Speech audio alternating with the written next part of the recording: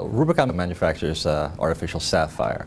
It's used not for gemstones, but for technologies like LED lighting and mobile devices, camera lens covers, home buttons, those types of things. There's a lot of very unique properties for sapphire. It's the second hardest material in nature behind the diamond, so it really won't be scratched by anything except diamonds. Very difficult to break. For mobile applications, it has something called greater touch capacitance, which means you can, for fingerprint recognition, fingerprints can be read through the material much better. Great transmission to the IR spectrum, so for defense applications, sapphire windows and lenses protect the instrumentation and the military personnel while being able to transmit radar signals through it. Well, there's enormous growth potential even within the existing applications like LED lighting and smartphones and iPads. But sapphire is beginning to be incorporated in really unique ways as well. So invisible dental braces, for example, razor blades, very high-end razor blades. It's possible that somewhere down the road all of our razor blades could be made out of sapphire because it really won't dull over time.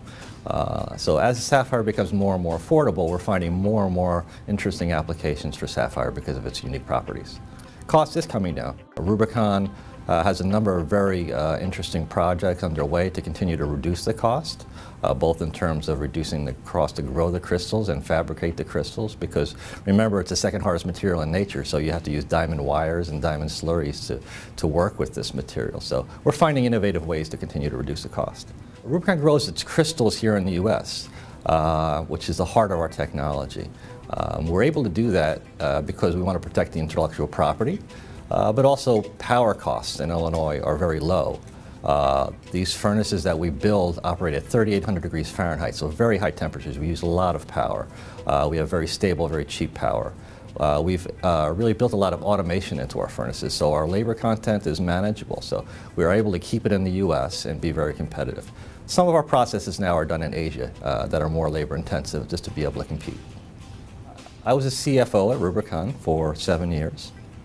The board of directors recently decided they wanted to slightly change the direction of the company and felt that was a very good fit for what they wanted to accomplish. So I'm very excited to be in the role. I've been in the role for a few months now and have great plans. I think this could be a very exciting year for us.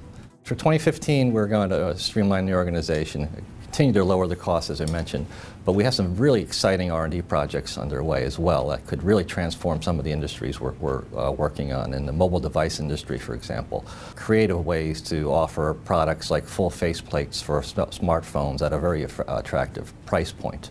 Also very large windows for military applications. We develop a technology that nobody else in the world has, and we think we'll be able to introduce that product by the end of this year.